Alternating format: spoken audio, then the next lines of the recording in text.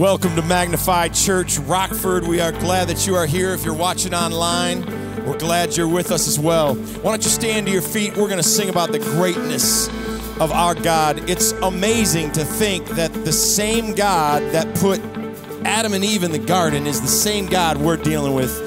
He is yesterday, today, and forever. He's awesome. Let's sing about the greatness of our God. From the dawn of creation, this world has been crying out for hope, for a hero to save us. We long for the supernatural, but there is only one God who can save the day. So clear the stage, prepare the way, 'cause heaven and earth are singing, glory, hallelujah. Let the whole world see the greatness of our God. In awesome wonder, He reigns forever. We know the greatness of our God. His power is endless. He lives within us. We know the greatness of our God.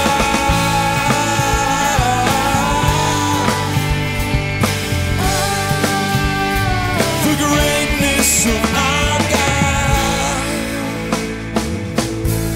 There's no one above Him. Only our Savior wears the crown.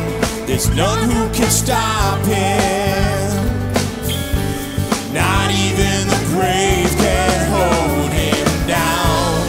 But there is only one King who can save the day. So clear the stage, prepare the way, 'cause heaven and earth are singing, glory, hallelujah.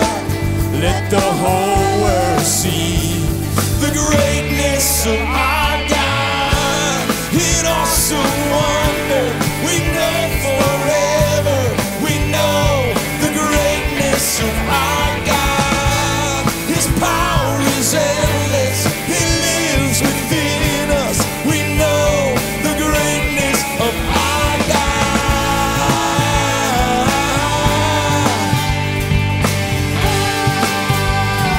The greatness of our God. Yeah.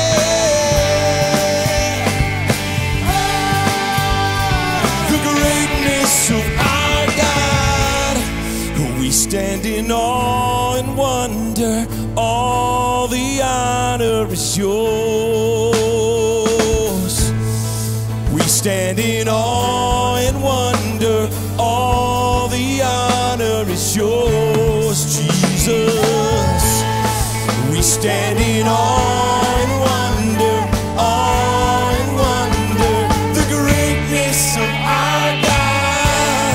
In awesome wonder, He reigns forever. We know the greatness of our God. His power is endless. He lives within us. We know the greatness of our God.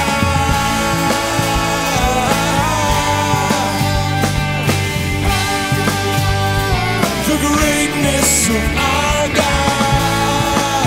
Yeah. The greatness of our God. Amen. And in His great mercy, He provided a way for us to be rescued from ourselves, from our sin, from our brokenness, so we can live each day by His grace in His hope. How great the chasm that lay between us. How high the mountain I could not climb. In desperation, I turned to heaven and spoke your name into the night. Then through the darkness, your loving kindness tore through the shadows of my soul. The work is finished. written, Jesus Christ, my living hope. Who could imagine so great a mercy?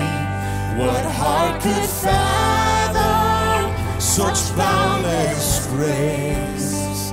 The God of ages stepped down from glory to wear my sin and bear my shame. The cross has spoken, I am forgiven. The King of Kings calls me his own. Beautiful Savior, I'm yours forever. Jesus Christ, my living hope. Hallelujah, praise the one who set me free. Hallelujah, death has lost its grip on me. You have broken every chain. There's salvation in your name, Jesus Christ, my living hope.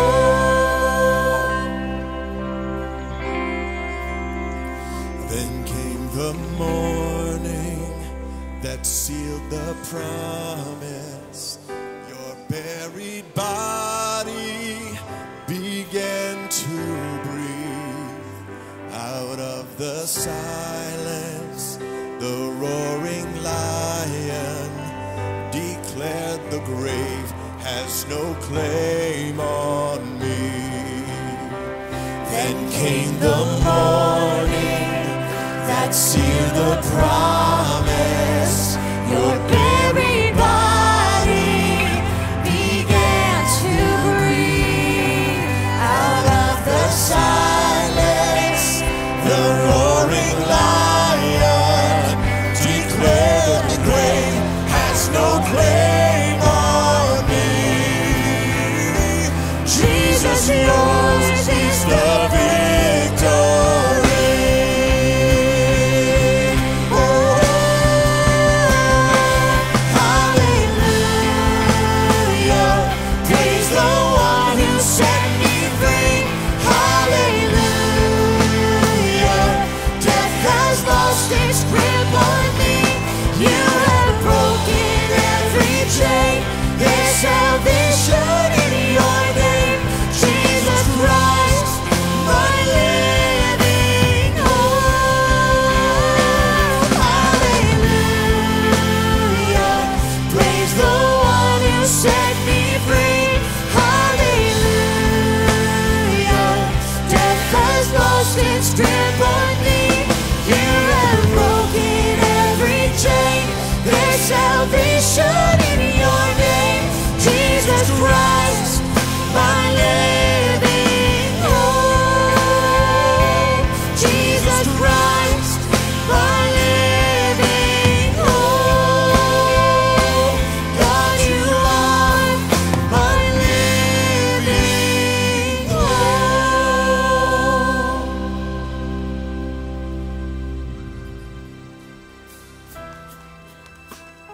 Father, we thank you for being our hope. We thank you that you call us to your side to abide with you, and that you promise you will abide with us.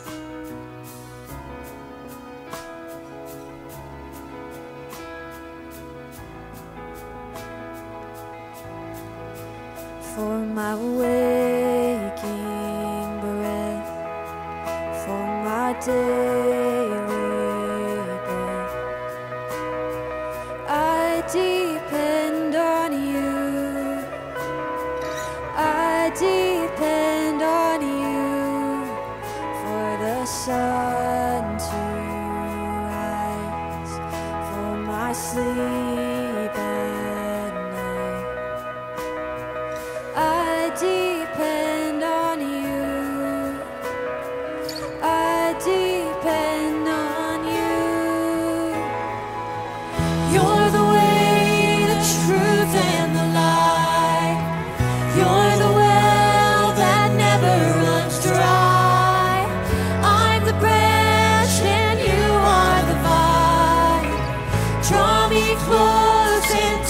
teach me to abide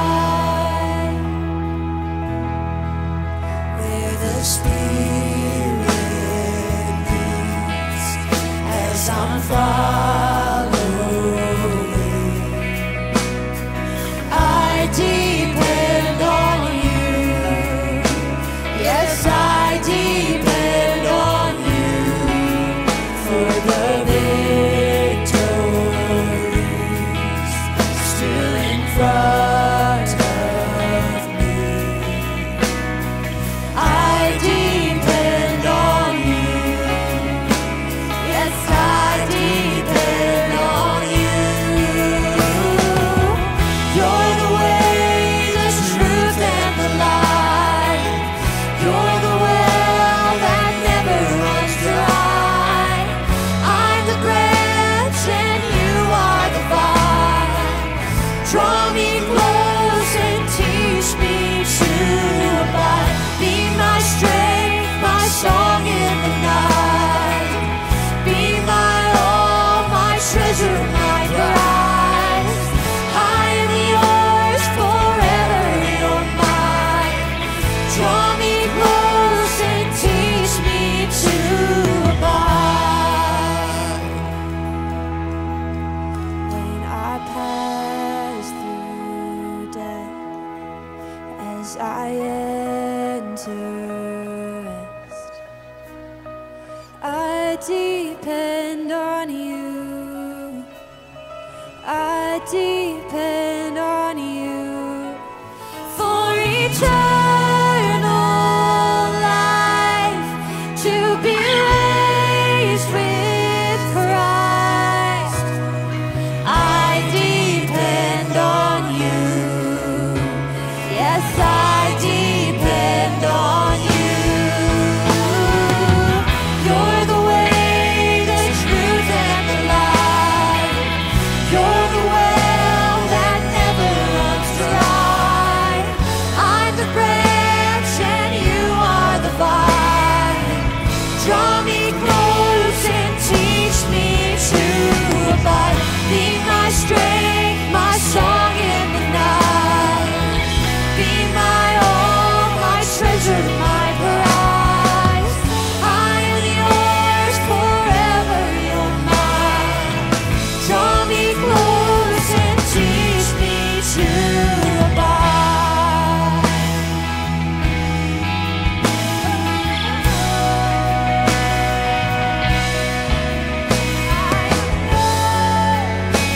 You're mine. Won't you teach me? Won't you teach me?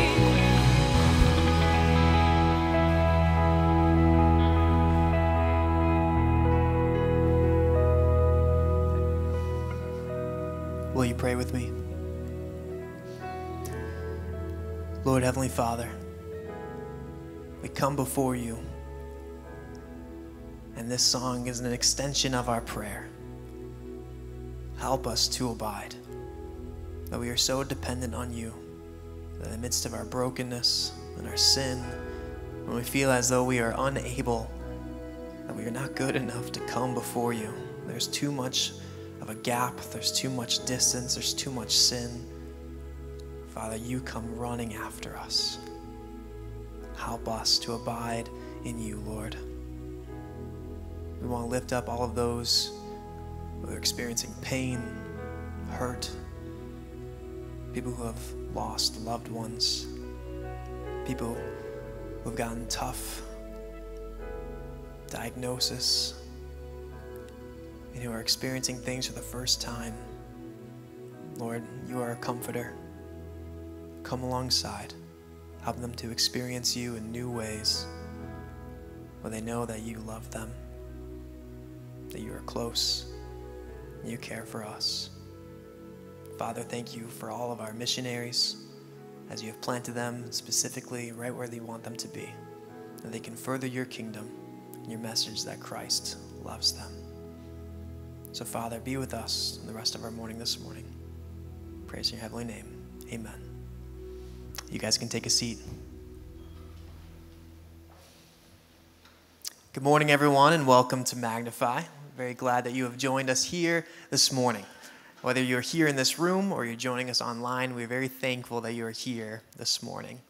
My name is Trevor, and I am part of our high school team here at Rockford. And this past weekend, I was able to enjoy some time with my son. And so my wife Allison and I, we have a 2-year-old at home, which is always fun. Always. But each Friday, I get to spend the entire day with this little man, and I love that. And so on Friday, we were taking some errands, we were doing some things, and I said, I want to have a little special treat for Oliver at the end of the day, where him and I are going to have a donut together. This is a big deal. And so we pull into the donut shop after our errands. I look in the rearview mirror, and I say, hey, Ollie, do you want a donut? Expecting just his eyes to go wide with excitement and just adoration for his loving father. He then says, no, fruit snacks, which is his version of fruit snacks. And I had to disappoint him and say, I'm sorry, we don't have fruit snacks, but I can get you a donut, trying to redirect. He then doubles in volume and says, no, fruit snacks.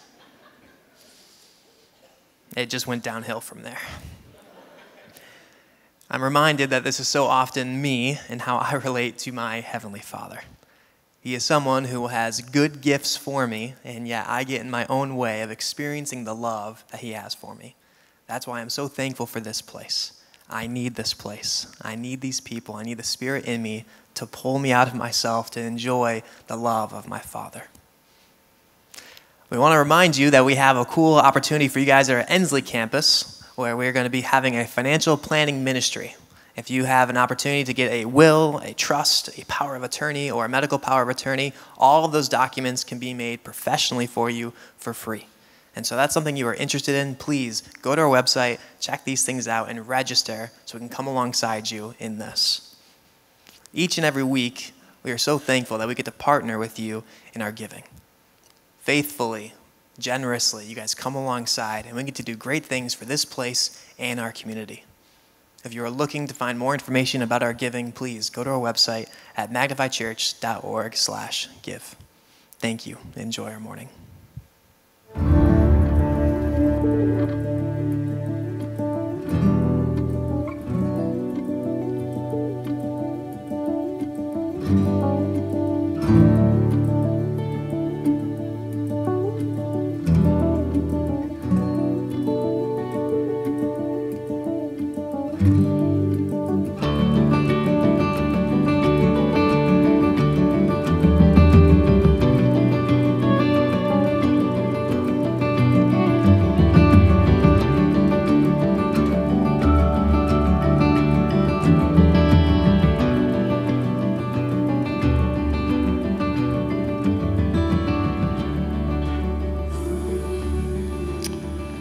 Good morning, everyone. I'm delighted to be able to have you all joining us together to worship, to pray, and now to sit under the Word together. My name is Trent Heaton. I get the great joy of leading our men's groups and life groups here at Magnify, and now is a busy season. A lot of activity going on in the church, and the same is included here in the men's and life groups. We have new groups forming up. We have a lot of people joining in, and I would love to invite you into that part of our community that intentionally walks together to be able to follow after Jesus. I'll say more about that later on, but I am just so excited for this time of year, all the way from kindergarten, all the way through those who still think they're in kindergarten, and everyone in between. We have groups going for everyone, and so we just want to invite you into that, and me especially being the guy that gets to work alongside men and women who are doing such a good job loving people well. And so I'm excited to be able to continue week 2 in our series, Insignificant Moments. This is a series we're going through the book of James together, and last week Pastor Sue Quackenbush led us off in starting with the text. And so I'm excited to continue this because there's so many good things to hang on to throughout this passage, of things that we can kind of take in and just like, okay, here's a way I can live out my faith. Here's how I can do this. James is a great book of hows, but if we don't understand the why, I feel like we will miss a lot. And so I think James has a lot for us to unpack and uncover together today. I'm very excited to get to do that. In the midst of all that, I also want to recognize that fact that since last weekend, if you were here and got to sit under the Word together, and we were encouraged in good ways to count it all joy whenever we face trials of many kinds. I want to recognize that verse last week might have meant something different to you than it does right now. Life changes fast. And so if you're here, I'm so thankful. Whether you're joining us online or you're in person, if you're feeling the weight, carrying the weight of those trials, you're in a good place to be. I think the God of the universe has some wonderful news for us this morning together. So I'd love to invite you to open up to James 1 together, if you could, please. And as you do, I'm going to just pray for us. Father God, thank you for this time. God, help me to get out of the way of the truth of living water that you want to pour out to the men and women here. Please let your word speak loudly and me to be quiet. And like it says in Hebrews 4, may this word bear down on us with its weight so that it can pierce our hearts and know us, so that as we read it, we can be transformed to be like your Son. Thank you, Lord, that we get to do this together. In Jesus' name, amen. So this text that we're going to be covering in James is going to be starting in verse 19, but there's really a handful of conversations happening within this text. The first chunk is talking about the speed of life. The second one's going to be about mirrors, and the third will be about religion. And so we're going to start with that first one, the speed of life. Verse 19. Know this, my beloved brothers, let everyone be quick to hear, slow to speak, and slow to anger. For the anger of man does not produce the righteousness of God. Therefore, put away all filthiness and rampant wickedness, and receive with meekness the implanted word, which is able to save your soul. Quick to listen, slow to speak, slow to anger. How much of our lives these days is just bent toward more, faster, do it quicker. Come on. Get it, hurry up, let's go. Let's cram more into it. How can we do this more? How can we do this faster? So much of our world is bent toward that. We are hearing lots of stories lately about the power of artificial intelligence and AI and how that can bless us as people and take jobs that are gonna be boring and make them amazing, because it'll help us do things so much faster. And if you're like me, you're like, no, I've seen the movies, man. This does not end well. I don't care how fast things are.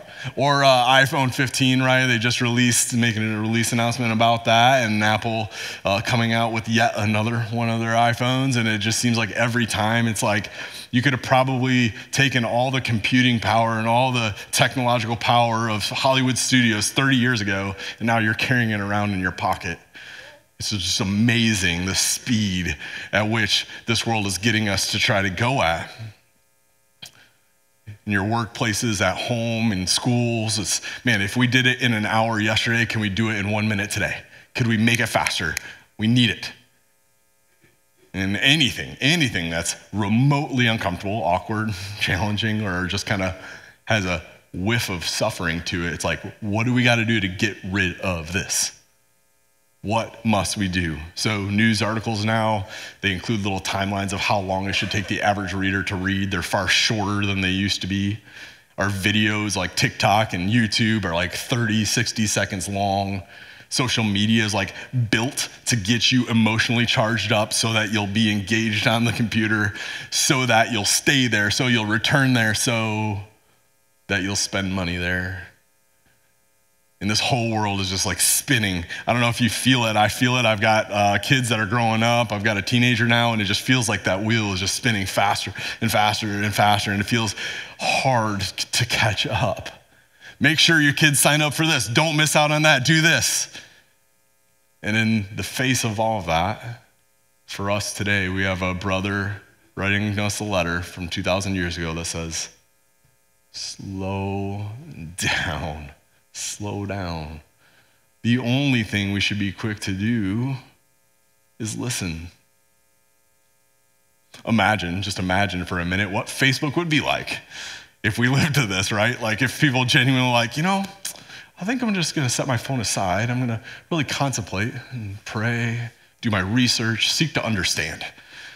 And then maybe in a few days I'll come back and I'll respond. No, right? Like it's like they have buttons that are like immediately engaged. Respond, just come on, give us your emotion. Like that's what it's all built around and designed to do. You can almost hear the billions of dollars lost and Mark Zuckerberg just spitting out his coffee at the thought of collectively people doing this together. James, our affectionate brother who loves the 12 tribes of the dispersion, sending out this letter to them and through them to us saying, slow down, slow down. This is the way of Christ.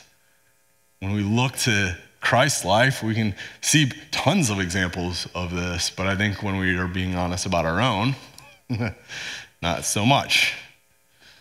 So if this is the way of Christ, it's kind of like, there's parts of it that are like, man, that sounds kind of easy. Like, okay, I'll just say less, I'll listen more, and I won't be as angry as I was yesterday, maybe. Now, I can't be sure of this. I don't know about you, but I've heard some statistics like something like 11 out of 8 scientists believe that 98% of all humanity's problems would be resolved if we just did this. Obviously, I'm kidding, but it doesn't take much to stretch our imagination to get to us in the place to go, yes, my life would be better. Even if you didn't follow Jesus, my life would be so much better had I, instead of spouting off my opinion, I just chose to listen. How many of us in this room already this morning said something, as soon as it came out of your mouth, you're like, please come back. You wish you hadn't said it. Or you were sitting down with a friend over a cup of coffee and you just talked and you talked and you talked and you talked and you laughed and you realized you didn't hear a single thing that person said.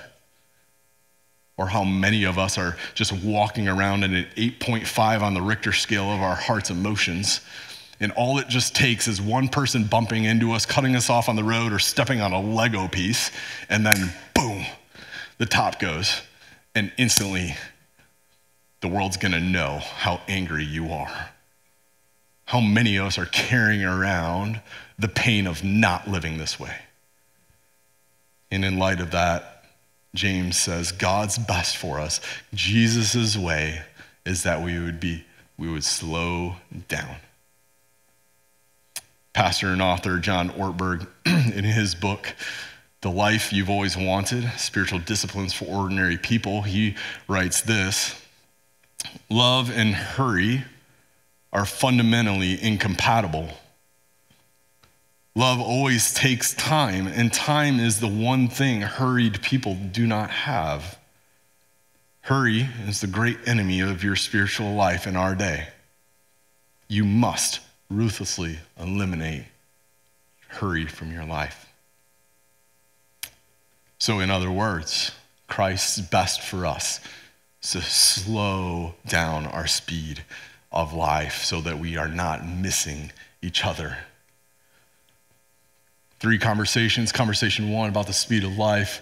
Conversation 2 is about mirrors. Verse 22, but be doers of the word and not hearers only, deceiving yourselves. For if anyone is a hearer of the word and not a doer, he is like a man who looks intently at his natural face in a mirror. For he looks at himself and goes away and at once forgets what he was like. But the one who looks into the perfect law, the law of liberty, and perseveres, being no hearer who listens, but a doer who acts, he will be blessed in his doing.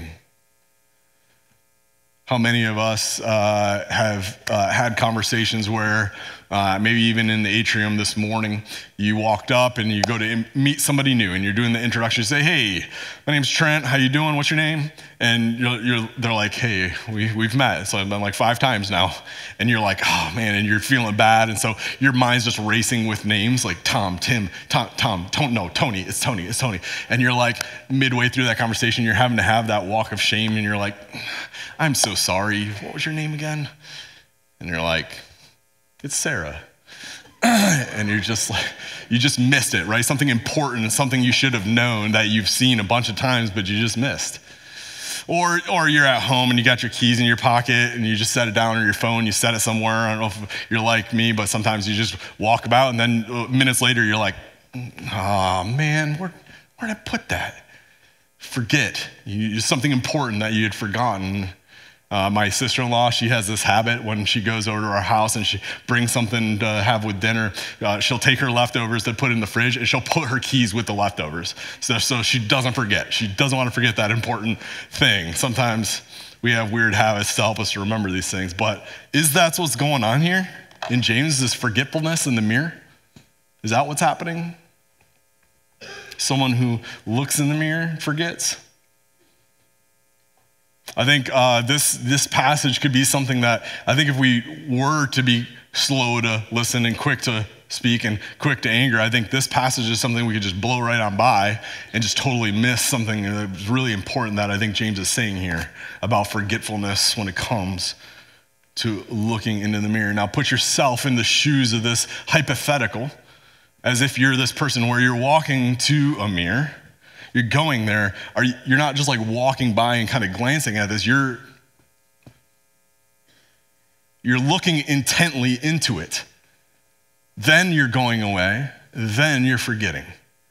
That is what it is like when we receive the words of God and do not act upon them. That's what James is saying. So let me ask you again, is that the kind of forgetting like, oops, can't find my keys. Oops, sorry, tell me your name again. I don't think that's what's going on here. I don't think that's what James has to say for us. I think for some of us is selective hearing, where we get to things in the word or we hear something in a message and it's just hard, either because it's just challenging to understand or frankly, it's just challenging our hearts in some way. And so what we decide to do with it is we just kind of tune that part out and we hear what we want to hear. I don't know about you guys, but I remember what it was like to be a teenager.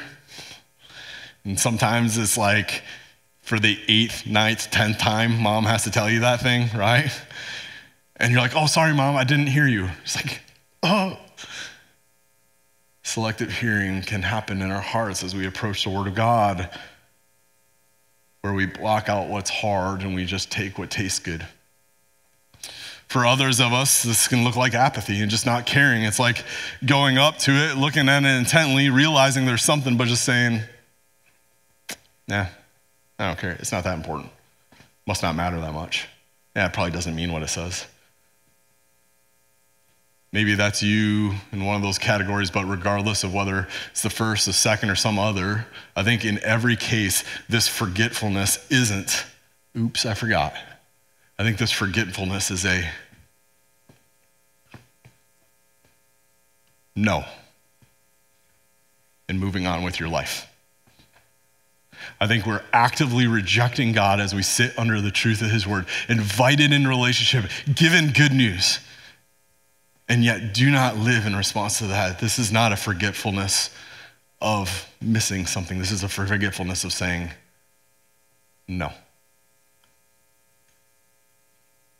This mirror that's mentioned, the man who looks, this man is looking. Where is he looking? He's in a mirror. What is he trying to get us at? It's someone who looks into what? The perfect law, the law of liberty, the law that saves, the law that brings freedom. What is this law? It's awesome. This law is the law of Christ. This law is the one that sets us free. It's the gospel.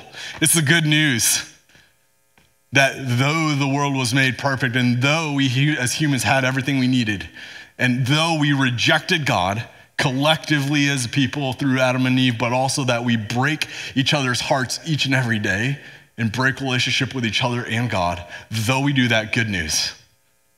Good news, there is a perfect law of liberty that gives us something, gives us a gift. And that gift is grace and love through Jesus Christ. This is the perfect law we're called to look into. This is the perfect law we're supposed to look at with intent and to sit underneath it and remain there and hold it and let it speak to our lives. This is the good news. There's two people. There's someone who looks into the Word of God, looks into the mirror, sits in church, listens to a sermon, listens to worship, sings along, and yet leaves and does not act upon what he's learned. And it's going to that mirror and saying, no. And there's another, a better way that Christ invites us all into, which is this, the good news, that we can follow along with him and that we do not need to be forgotten, or we do not need to forget, but rather we can step into the perfect law of life. He who looks, he who does, he who remains, and he who sits under this, he will be blessed in his doing.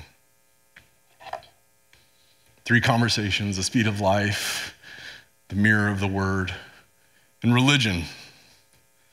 I want to humbly offer a slight correction here to a phrase I hear often. But before I do that, let's read this text together now, the last piece, verse 26. If anyone thinks he's religious and does not bridle his tongue but deceives his heart, this person's religion is worthless. Religion that is pure and undefiled before God the Father is this, to visit orphans and widows in their affliction and to keep oneself unstained from the world. Like I said, I just want to kind of poke at something for a minute and just talk about it with you, because I think I've heard it often here. I hear it often at other churches as well, in different circles I roll with, where we will say something to the effect of relationship over religion, relationship over religion, or God desires relationship with you, not religion, or God just wants your heart, or you might even have said yourself. I know I've said this myself. I'm not a religious person, but I have a relationship with God. I love Jesus. And I think the good of that, the good behind that is it's true. God does want a relationship with you. He does want your heart. That is what he cares about. He wants you.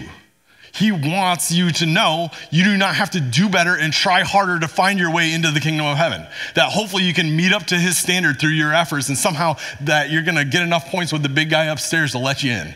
That is not that. So in that way, yes, yes and amen. I love that. But let's take a look at this passage again, what it says. If anyone thinks he's religious and does not bridle his tongue but deceives his heart, this person's religion is worthless.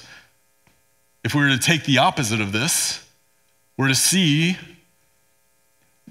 the religious is not the problem, is it?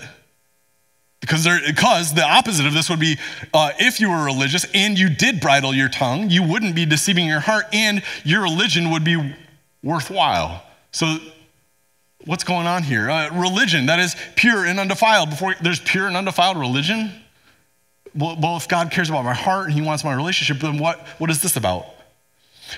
The Greek word, the religious in the Greek means God-fearing. And so the God-fearers, or in this context, because he's talking about Jesus' followers, those who follow after Christ, those who would call themselves believers in Jesus Christ. If anyone thinks he's a God-fearer, this person doesn't keep a bridle on their tongue. Their religion, or their ceremonial expression of their God-fearing, or their systematic approach to God-fearing, or their routine and regular ways of following after Jesus, that would be worthless.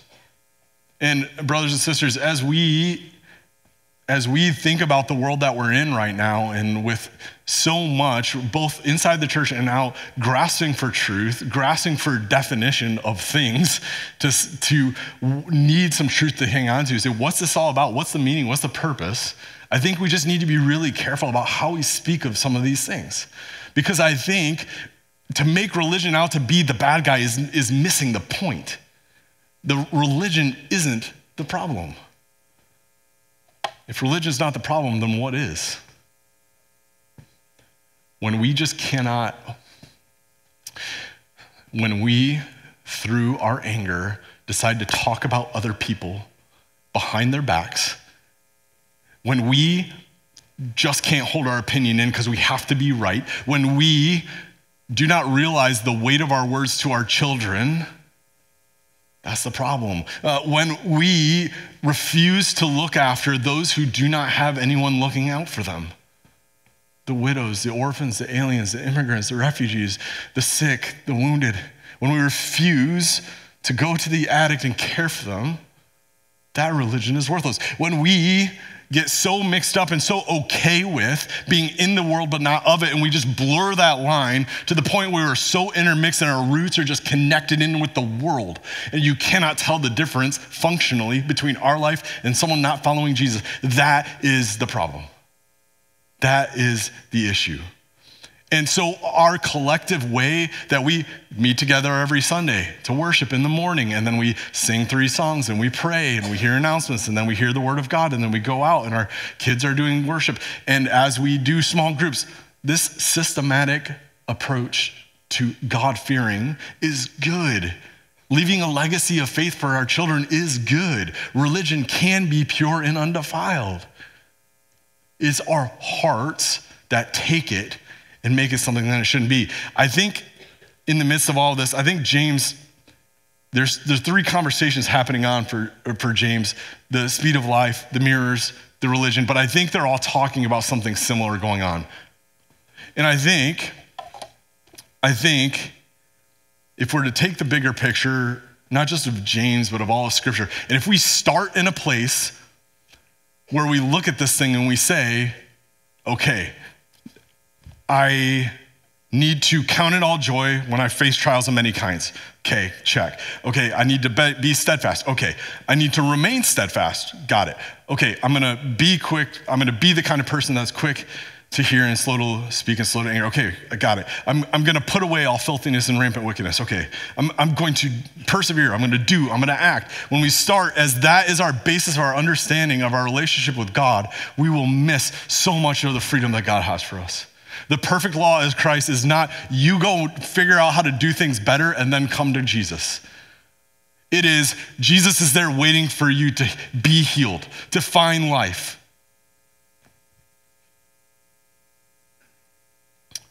There's a way where we could read James and we could read it like the Proverbs in the New Testament and say, here's my how-tos of Christian living. And it is. I mean, there is some good truths here we need to live out. But how are we doing, guys? Last week, some of you heard some news, you experienced some things, some trials. How you doing with that? How many of us already this morning, when we were called to be quick to listen, slow to speak, and slow to anger, we've already messed that one up today? How are we doing with it? I think if we're honest, I think if we're being really honest in our hearts, even on our best days, with our best attempt and full rest, night of sleep, and a full cup of coffee in us, even at our best, we stink. I think if we're being honest. And in fact, Scripture would say so. Paul would say that even our best efforts are as stink to Jesus, to God. Does that mean we are not to act upon these things? No. It is to realize that when we respond to be quick to listen, slow to speak, and slow to anger, the standard, with our ability to live up to it, what we do with the gap of that reveals the problem of our hearts. It reveals who God is to us. It reveals the nature of our being. There's one approach to this where we have the standard, be perfect, therefore as I am perfect. Be quick to listen, slow to speak, slow to anger. When we hear that, the standard, we can say, oof, I've tried this. I can't do it anymore. I've tried so hard to live under this. I've tried so hard to follow after Jesus, and I'm tired of feeling guilty every time I come to church. So it's not possible. And so you either bail, leaving all relationship with God in the dust, or you just numb your heart to what is there and you just say it can't be done. And so you bend the word to say what you mean to say. Well, it can't really mean in all times be quick to listen. It can't really mean look out for the widows and orphans. It can't really mean that. So we bend it. Or we go to the word and we say, oh yeah, watch me. Look how good I'm gonna be at this. I run a business, I'm successful, I'm strong, I take care of myself. Watch how good I'm gonna do at following the rules. Recovering rule followers, are you with me? Yeah?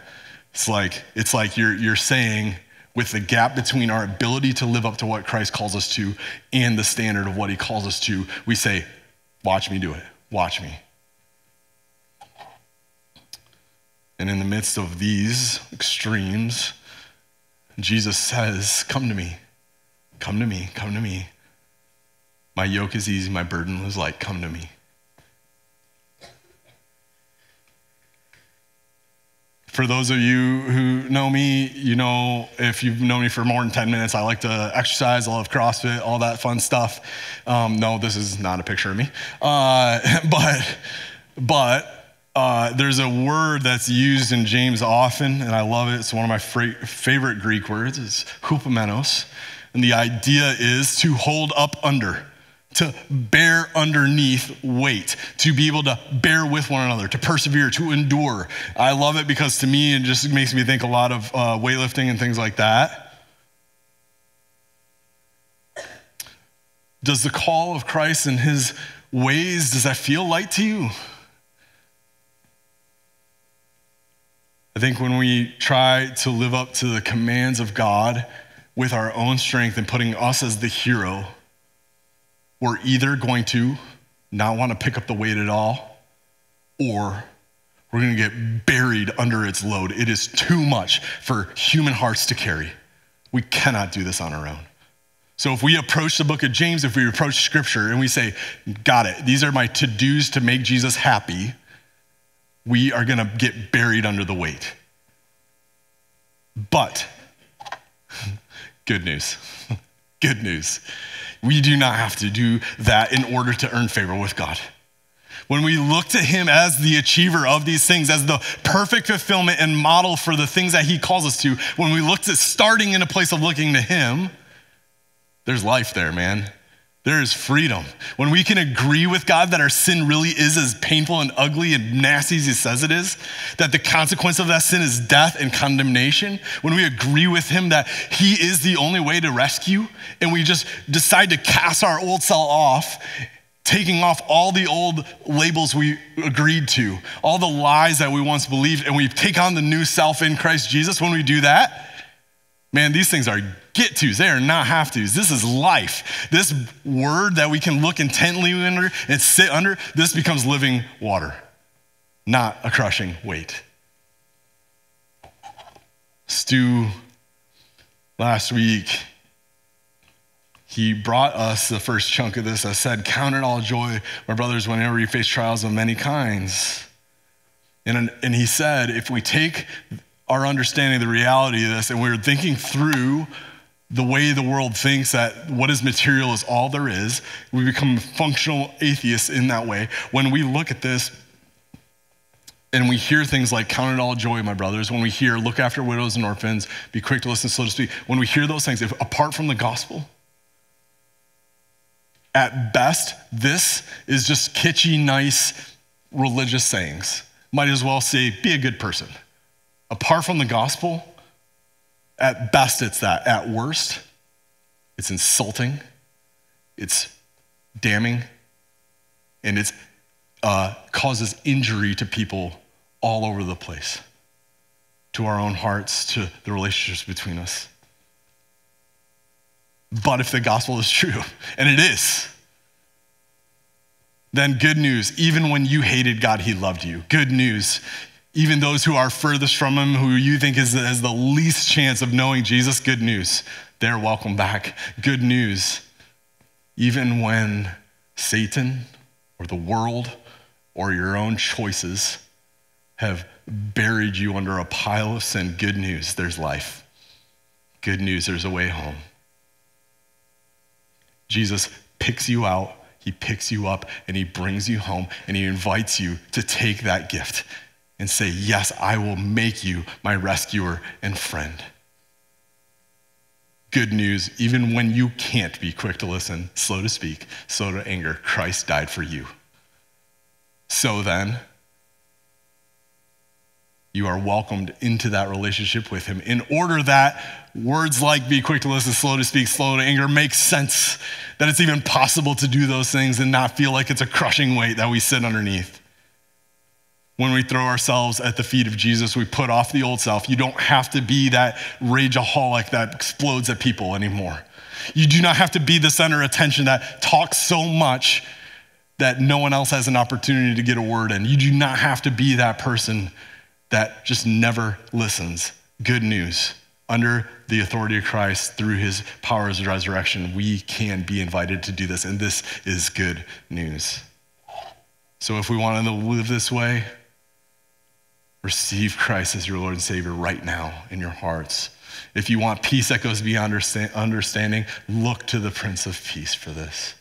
Do not think that by doing all these things and achieving all this work, that somehow you are earning that for yourself. It is Christ who gives it to you freely and invites you in to be part of the community that gets to do this together. It's a get to, not a have to, brothers and sisters. For those of you who do not know Christ as Lord and Savior, this becomes a get to and a have to when you accept him. Come to him and he will give you rest. 3 conversations pointing to a simple truth that God, through the perfect law of Christ, sets us free and invites us into life, into hope, into freedom. Good news. So what do we do with this good news? We listen and act upon it. We do something about it. We respond to the gospel call. If you have not responded to God's free invitation of life for you, I encourage you, do so now. It doesn't have to be some big special show. It can just be a simple prayer in your heart that says, God, I'm sorry I've wronged you. I'm sorry that I've broken your heart, and I'm sorry for all the wrongs I'm continuing to do. But I acknowledge you as the Lord of my life, that you have given me rescue through Jesus Christ and no other means, and that only through him will I have the power to be able to receive life now and forever. And just through that simple belief in the following of Jesus, the rest of this will be possible. And apart from it, you can do nothing. So, listen and act upon the gospel. Number 2, listen and act upon this text. Do what it says. This is life-giving, brothers and sisters. This is good news. Good news. You do not have to be the center of attention anymore. Good news. You do not have to be the parent that just blows up your kids all the time. And good news, even if you do, there's a dad who loves you and forgives you and wants you to have full relationship through him. Good news. Good news. Act on this text, and we are going to become, from one measure of glory to the next, as Paul would say, from one measure of glory to the next, we will be more and more like Jesus to the world around us. He does call us to something here. I'm not trying to dismiss the call to action. I'm just trying to say when we make ourselves the hero, we got it backwards. So make Christ the hero and then act upon it. And then lastly, listen and act in community. This letter, if you go back to verse 1, it's to the 12 tribes. Like he's writing to the dispersed Jewish Christians in the first century. This is probably the earliest letter that we have in all of Scripture. And so because of this, he's not like printing off 10,000 copies and giving one to Tim and one to Paul and one to Rebecca and no. This is going out through to be read and understood in community. And the thing about the mirror of the word is that I don't always see myself so good. And I don't think you do either. And I don't always understand this. This is my job. I love getting to do this, but I don't always see it clearly. We need each other to be able to sit under this and help it make sense. Jesus says some pretty hard things. Take up your cross, follow him, die to yourself. What does this mean? What does this mean in light of my life? This is best done when we are doing this in the community. It stands to reason that to better understand the word, to better understand our own hearts, is better to be together. And I want to invite you into opportunities. We are doing this all across our church, from the youngest kids all the way through the oldest. We're offering a community where we can dig into the word together. Jesus prayed at the end of his life. His last prayer before being on the cross was for us, that we all would be one like him and the Father are one. And he prayed for us that the word would go out and our love would be known to the world around us. So in our church, we celebrate life together in small communities of small groups where we can come together to inwardly care for, know, and love one another. We can be known and present and faithful to each other. And then we experience the vertical relationship in the upward love of God together, where we can be just receiving his love, receiving his truth, and being able to wrestle with that together, where we can worship and pray and fast for one another. And then as a result of all that love pouring down on us and pouring out amongst us, then it pours out to the world around us outside of that group, where we can be excited for our global partners to come alongside and pray for them, where we can reach out into our communities, and rather than depending on some politician or depending on some community leader to lead the charge, we look at the people of Christ and say, love well, and then the world is changed. In our inward, upward, and outward love, that's what we're here to do life in community, to listen and act together. Normally, I would direct you to check out our website, but I'm being told a lot of websites around the world right now are down. And so when our website's back up, keep checking it. You can find a lot of ways of where you can connect into our church. If you are already connected in, if you feel like you already have that community, I'm so excited for that. Praise God that you have that you can sharpen one another under the authority of the Word and Spirit. But for those of you who don't have that, or maybe you stepped out, now's the time. It's a good day to have a good day together. And we're not perfect, I can guarantee you that. But we can look to each other with forgiveness and repentance, knowing Christ is the hero and we don't have to be. I want to thank you for being with us this morning. I want to thank you for sitting under this text together, this word. This is life, you guys. This is love. This is freedom. This is hope. Look intently upon it. Receive the word and let it change you. I want to invite you to stand and join me in a closing prayer together. And as we do, my hope always is this, that these are not just words on a screen we're reciting, but actual truths we're getting into our soul to live out today. Let's pray. But when one turns to the Lord, the veil is removed. Now the Lord is the Spirit, and where the Spirit of the Lord is, there is freedom. And we all, with unveiled face, beholding the glory of the Lord, are being transformed into the same image from one degree of glory to another. For this comes from the Lord, who is the Spirit. Amen.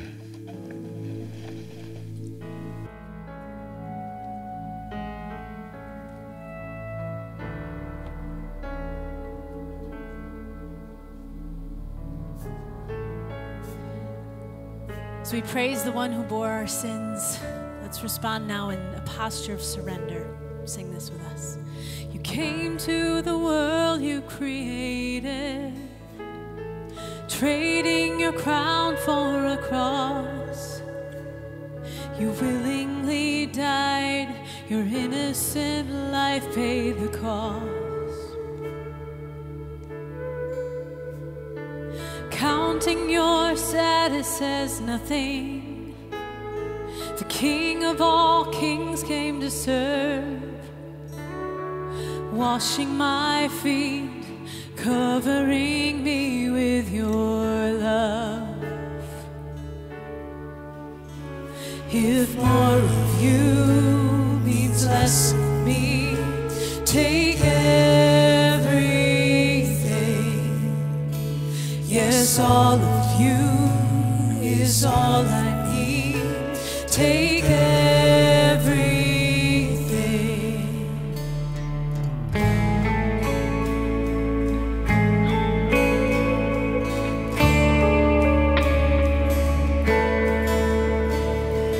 You are my life and my treasure, the one that I can't live without. Here at your feet, my desires and dreams I lay down. Here at your feet, my desires and dreams I lay down. If more of you means less of me, take everything. Yes, all of you is all I need. Take everything.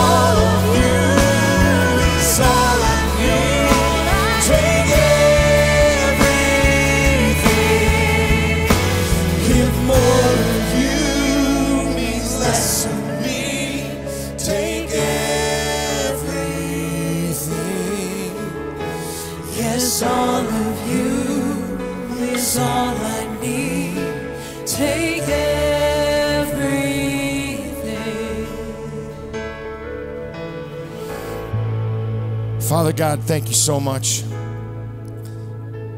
for just giving us renewed grace every day. Because sometimes in this listening thing, we are a disaster. I know I am, Father, and we all can grow in this area of being more quick to listen, ask questions, learn more before we just start popping off.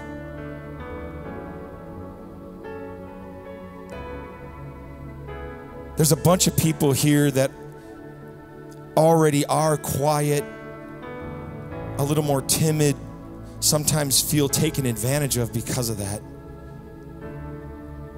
And those of us who are quick to speak need to take note, need to take a step back. But again, thank you so much for the grace to just give us another second chance to learn more in this area.